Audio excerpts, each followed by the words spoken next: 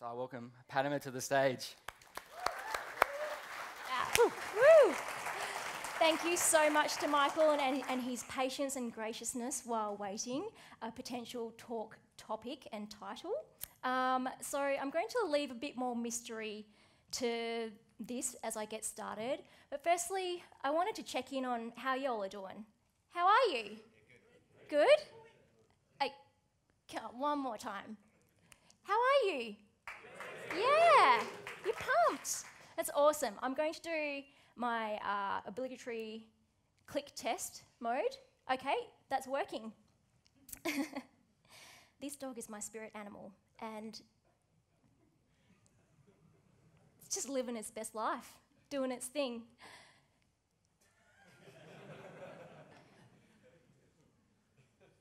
Still going. Go, go, go. So great. So, hello, I'm Patima. As Michael mentioned, I'm the GM at Pet Rescue, and I've worn a few hats over my time. I actually come from a design and development background, so back with casting our minds back to Amy's talk about when it was CSS versus tables as a thing, I was part of that era. No one try and guess my age. Don't worry about that, just skip on by. But I was a designer and developer. I also ran a digital web agency for about 12 and a half years. So that was pretty cool, super eye-opening, massive life world-opening experiences because of the amount of different websites that I worked on, and I was actually part of about 2,000 website projects during that time. So a few.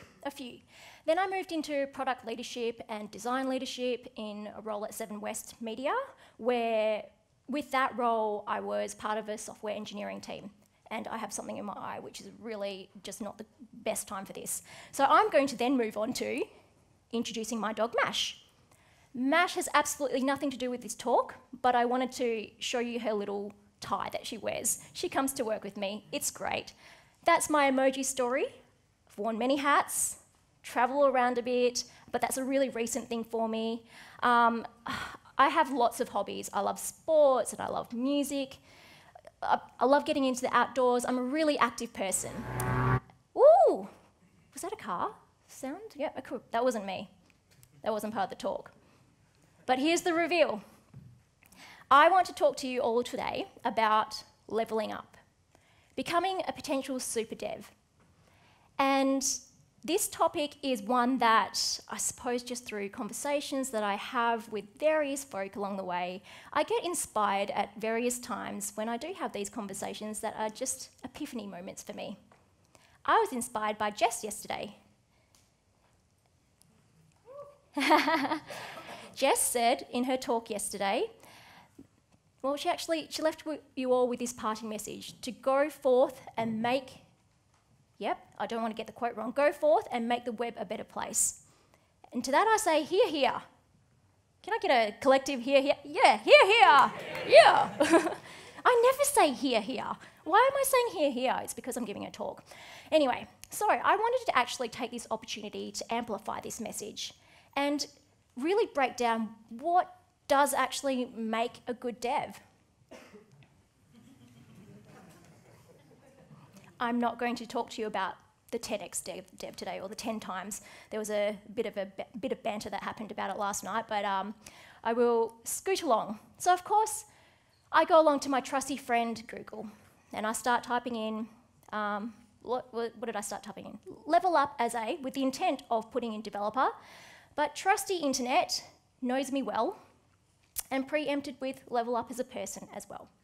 So I thought this is really interesting, and the juxtaposition of this is exactly what I'm going to wrap my whole talk around. The internet also delivered this tweet, and this tweet happened a while ago.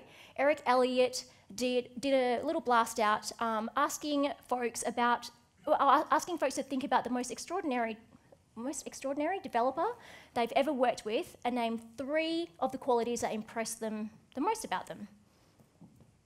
So a few guesses as to what these qualities could be, but let's see what his survey results came up with. The top 5 qualities: communicative, efficient, collaborative, committed, honest. Yeah, these are good.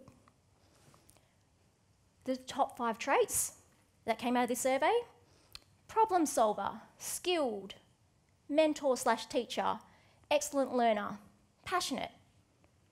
These are all pretty good things. I think they're fantastic, in fact. They're, in fact, fantastic to have in any professional who's working in the industry, or any industry. So I give that a solid Han Solo, not bad. Yeah. So I don't disagree with any of those points, but I wonder, can we do better? Maybe. Possibly. I have some theories on this, and this is based off me working with a lot of amazing developers over the years. Some were really good, some were great, and some were unforgettable. And the reasons that they were unforgettable for different projects or different products that we were working on really varied between them. So I thought I just wanted to assess what that looked like for the shape of a developer that I would want to work with again in the future. So hear me out. Better devs are slow, are selfish, are lazy, like to argue, and write bad code.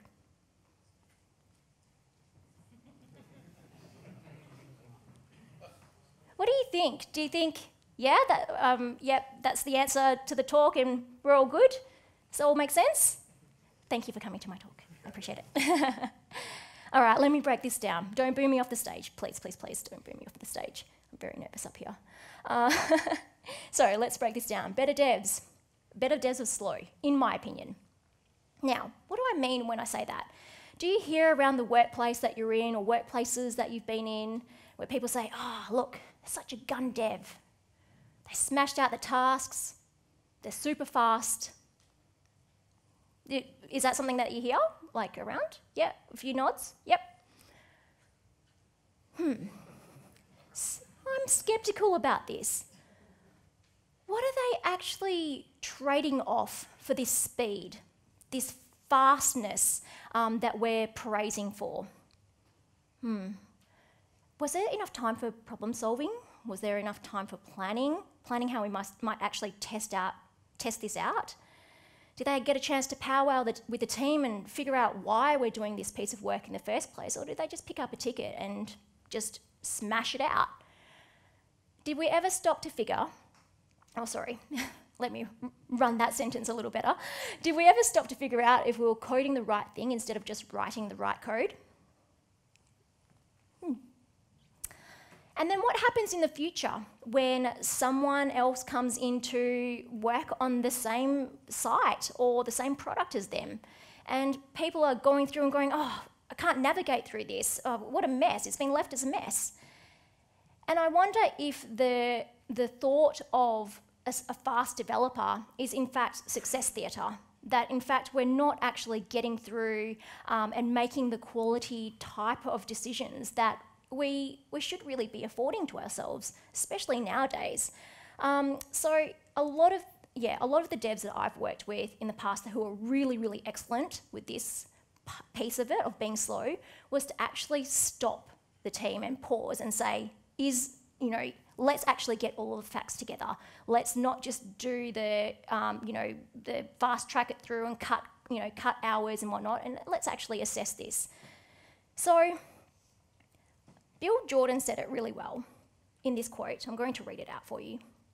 Odds are far better than good that your high performers are achieving what actually appears to be high levels of productivity by building technical debt into the application by taking shortcuts, whether intentionally or unintentionally.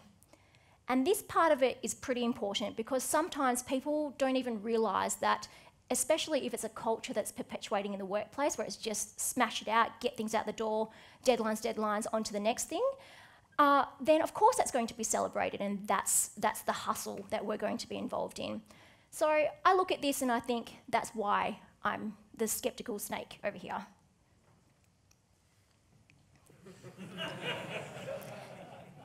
You get the point. Trait number two. I believe that better devs are selfish. Okay, so this one I want to unpack a little bit further. Do you ever hear this around the workplace, or have you heard this around the workplace before? I worked 8 hours today. Well, I worked 10 hours. Well, I worked 24 hours. Well, what up with you? Or even, I have no life outside of work. And actually, these statements, skip forward. These statements, what are they really perpetuating here? Because we hear it often, and I heard it a lot through agency land, and that's something that towards actually looking at creating a healthier culture for everyone, I wanted to literally just beat it out of people. It is not a badge of honour to work yourself to the ground. Why are people wearing it as a badge of honour? I question this. There's a term for this, the term that encompasses some of this, called presenteeism. I don't know if you've heard of it. If you have, then please humour me while I read out the meaning again. The practice of being present at one's place of work for more hours than is required, especially as a manifestation of insecurity about one's job. That's not really the culture that I want to see in workplaces. I don't think it's a healthy one, but that's my opinion. Because when I hear people say work is too busy, I'm so busy, I'm working really hard, what I actually hear is this: I'm always busy and needed, then I'm valuable. Now I want to just pause on this moment, because this was me.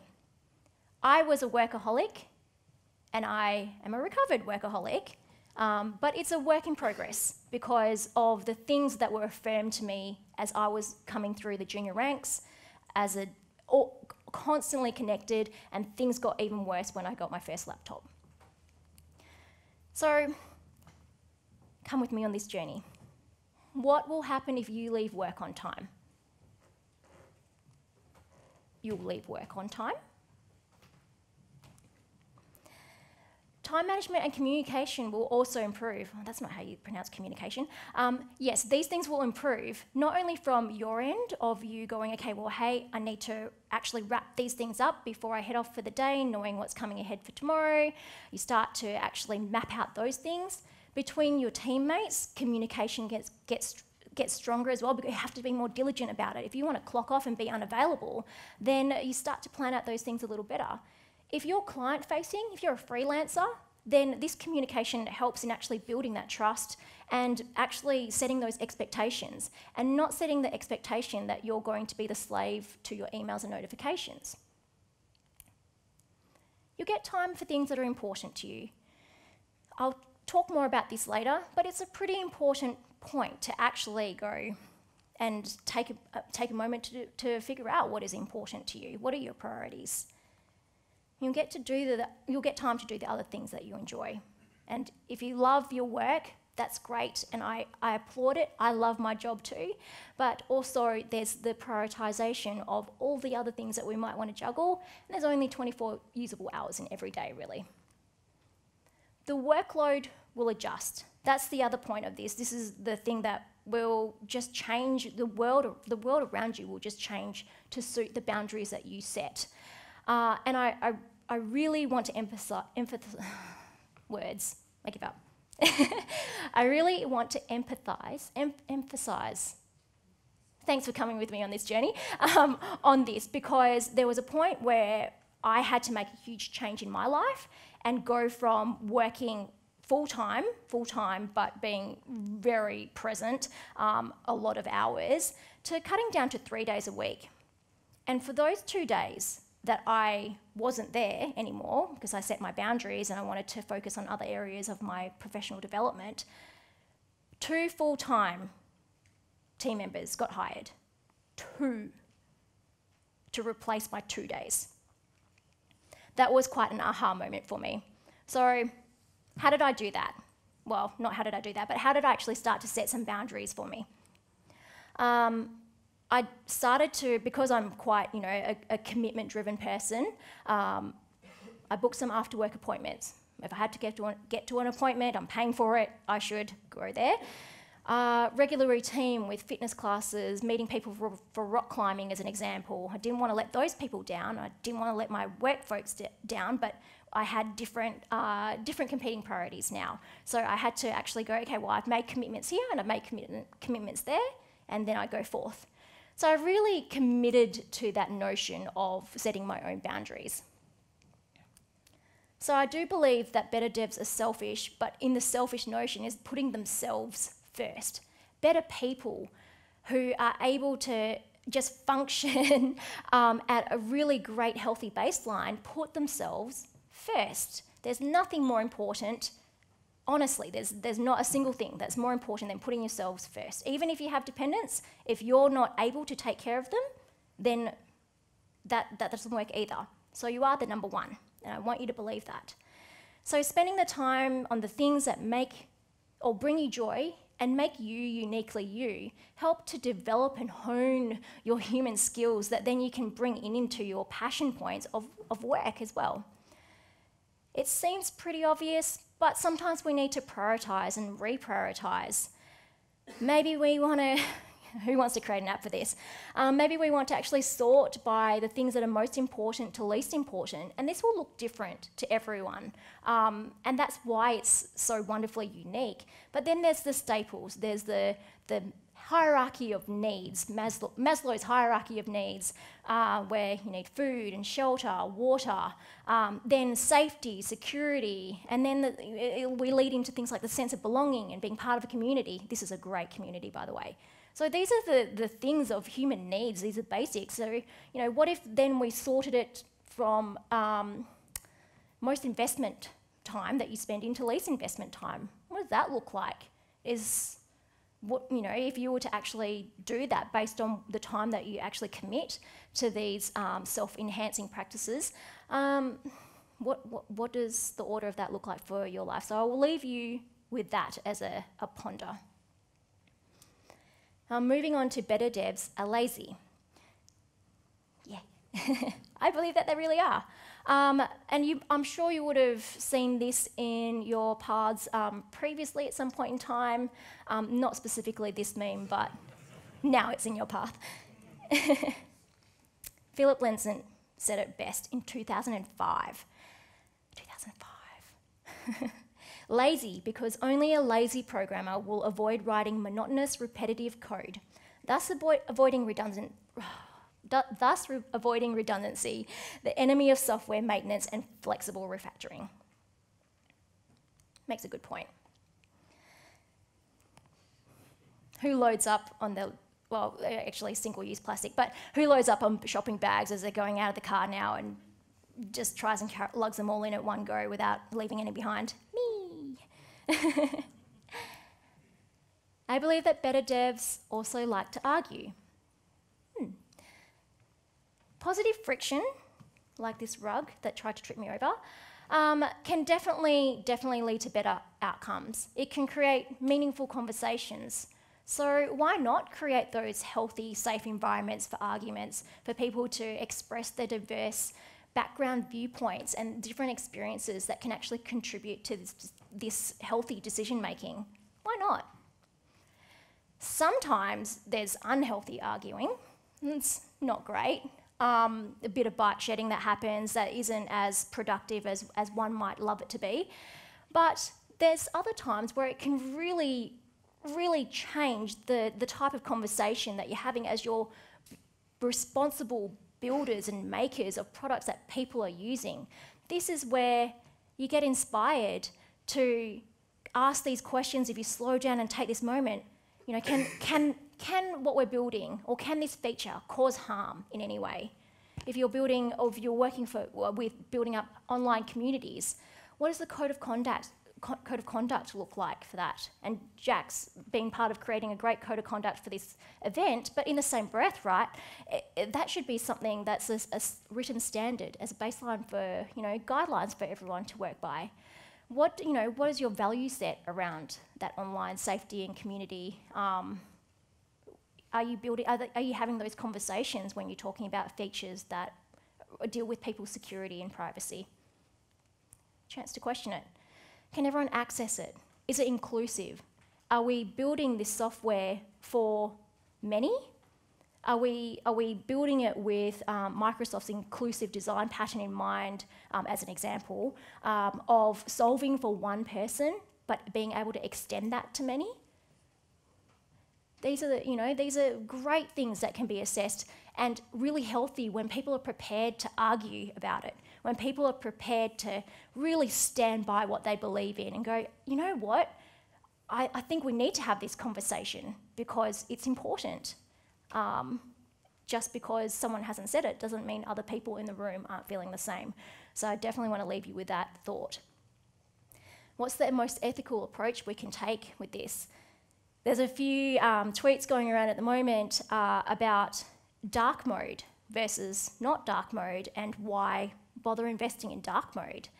And if there is a very viable approach to looking at it from a performance perspective, but then also an accessibility perspective, then it's time to have opinions about these kind of things. And having an opinion doesn't mean you have to be a poohead about it. You can actually just voice your opinion based on the knowledge and the information that you have at hand, the experiences that you've developed. I can't remember who said it, and I feel really awful for not being able to credit this, but the notion of having strong opinions, but holding them loosely, so strong opinions loosely held. Maybe that's a mantra that we can take through into the types of conversations when we want to, get a tiff on with a bit of argue. Argue's good. So everyone will have unique perspectives to bring, but it's really important that the environment that you create for the team and that forum is safe, it is welcoming, it is inclusive, and that it gives the chance for people to actually have the opportunity to have the microphone and speak up. So there might be some allyship required by everyone in this room and all of the participants in the conversations that you have. Maybe you need a bit of a playbook before you embark on these healthy, frictionful kind of conversations. It's good to have differences of opinion. Healthy banter is good. Better devs write bad code. Yeah, hell yeah. Who's never written a line of bad code? Who's written a line of bad code before? Oh. You know how I said I've been involved in over 2,000 projects? Oh, there's evidence of a lot of bad code out there by me. Cool. I'm really, really happy that you all have gone, yep, I admit and embrace that. Because it's just the way it is, right? We aspire to this state of perfectionism when it comes to anything that we're doing. There's just this quality over, this quality approach that sometimes just a little bit better is better. So I want to explain this a bit further. And it ties into the lazy point. Why put in a bunch of work and investment in early when you could actually ship code fast to learn, to actually develop those learning skill sets, figure out how your users are interacting? This is the notion of MVP, right? Why not be less afraid with how CI/CD is happening to actually get it out there? By the time it's in production, it should be tested with your testing guidelines, what you're actually holding true as your values and your principles and your standards. You shouldn't be afraid to necessarily just ship code fast and see how it performs out in the wild. The other part of it, and this is about that, that conversational piece of how people interact really healthily in a team, by also being able to expose some vulnerability here. Some of the best devs that I've worked with, and they've been super, super senior, full stack Karunis, all the things, right? But the best ones, they were there to own up and go and be vulnerable and say, oh, I messed up, I totally misspelt that, or I totally approached this in the wrong way, but this is what I've learned, and these are the learnings I can get from it. And not